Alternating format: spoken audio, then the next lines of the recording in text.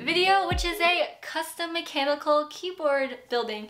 So yeah, you heard me right. We're gonna build a keyboard. Now you might be thinking like a keyboard, like the ones you type on? Yeah. So if you don't know what's going on, basically mechanical keyboards are like these nice things that have nice typey sounds, and they're really satisfying to type on and listen to. So I decided to build my own because I really wanted one that was like customized to my needs. Oh, I should also note that throughout the video, this is like my first time doing it, so some stuff are a bit suspicious, but everything else turns out for the better. So stay tuned, and shall we get into the video? First, we're going to start off with all the supplies and materials. Everything I used is linked below just in case you're curious. So we have this wooden case.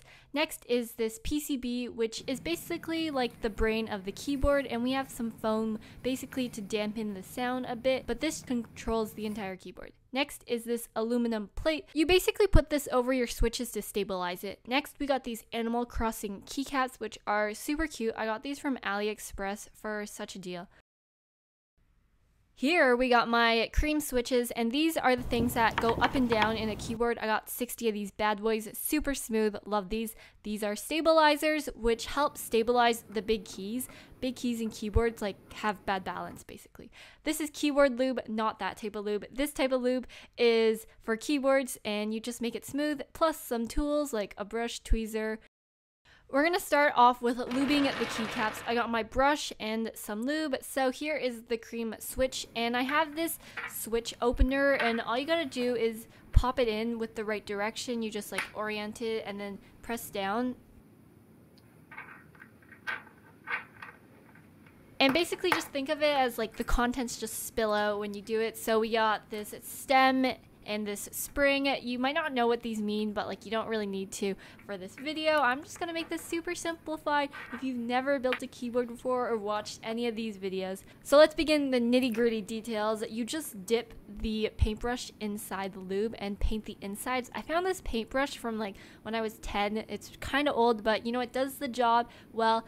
I honestly don't know a lot what I'm doing. It's mostly just a lot of experimentation because I've never built one of these before. I'm like a partial keyboard enthusiast. Anyway, so you just lube the insides and in this spring too. I didn't lube the middle because you have to grab it somehow, or you could use your tweezers, but I didn't do that. This is the stem, and you just kind of coat the entire thing except the top. That's where you'll put the keycap, which I'll explain a bit later. So once you've lubed all of that together, I took my tweezers and I carefully placed it on the housing, and you just kind of shove it in and put the top back on, and it'll snap all right together, nice and easy. Anyway, yeah, I repeated this process 60 times with 60 switches, and my hands really hurt afterwards. Next, we're going to lube the stabilizers, which, as I mentioned, were the things that supported the big keys. So, as you can see, they go up and down with this little railing. I don't even know what it's called. But once you take it out, you just like kind of snap it in a certain way. You'll want to lube the insides, just like go around in a circle and get all the parts done, basically. Afterwards, you'll want to take like this metal railing thing and put a lot of lube on it, spread it very nicely. Once you finish everything, snap it back into place and repeat this process for however many stabilizers you have. I'm pretty sure I had around 5, so did this 5 times. Pretty quick and easy, not as long as the switches. So this is the PCB, and since these are like cherry mount snap-ins, all you gotta do is like push them in and they'll go in. Sometimes they have screws, but I'm not like really handy with tools, so I can't do that very well. Also, if you have no idea what's going on and you just hear me saying like cherry and like cream and wondering why are all these keyboards related to food, I have no idea. I can't explain to you why half these things are named after foods. Okay, so now we're more onto the building process. I laid everything out to make it simple and so I don't get confused and disorganized. We're next going to put this beautiful aluminum plate on the PCB, and in order to do that you need to put these switches inside. So I just shoved the ends into it. I just did a few of them because when you shove them into the PCB, you'll need something to like hold it together so it doesn't fall apart. You'll see in like a few seconds.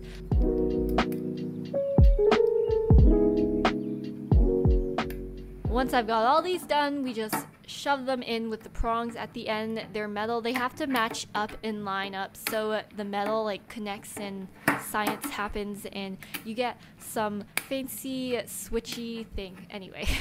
Now we just shove all of these switches in. Make sure to get them in the right way and the metal prongs aren't bent because then you won't get them in. I had a lot of issues with these and you can see like my thumb bends in a weird way. It kind of hurts now and I had like early onset carpal tunnel for a few days. So if you're gonna do this, maybe like stretch a bit, and it's kind of hard to push it in. It's a bit stiff, but eventually I got them all in.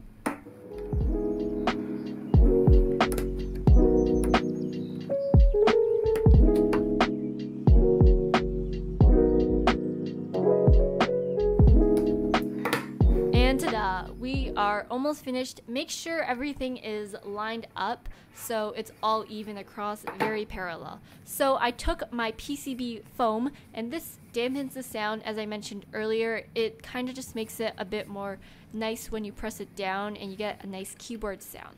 So I took my case, I took out all the screws that it came with.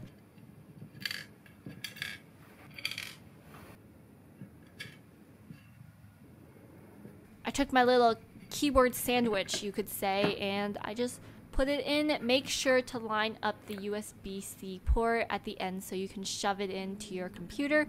And then I took some tweezers and placed inside the screw. The screw is so tiny, my fat fingers didn't fit. So anyway, we got the nice keycaps that I got for such a score, and these are so high quality. I cannot tell you how much I love these keycaps.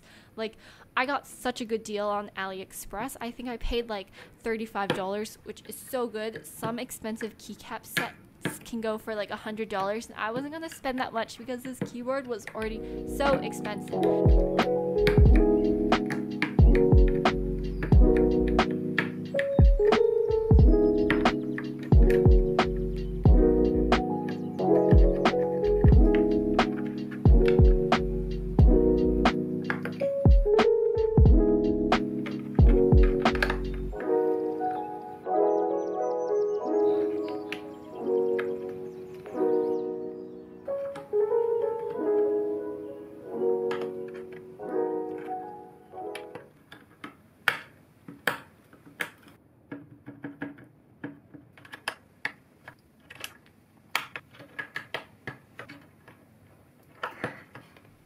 Ta-da! We got our beautiful keyboard. Here are just some like nice B-roll shots of it. I'm just so proud of it. It's got like this jungle wood theme with this nice bamboo case.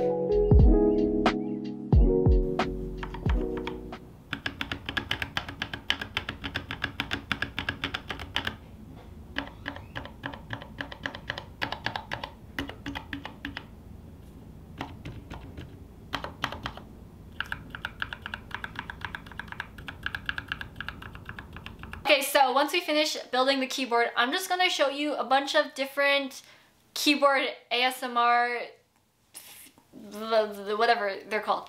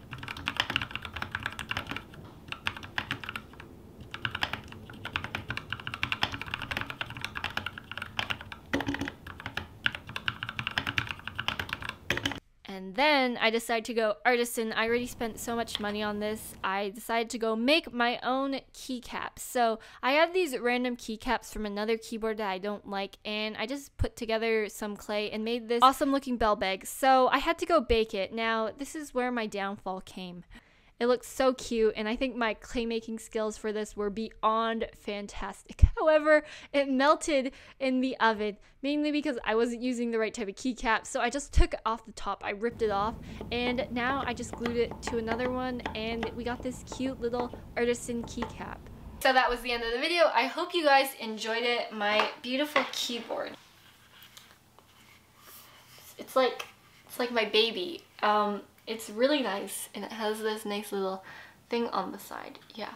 So, and it makes nice sounds, and it has just like a nice body.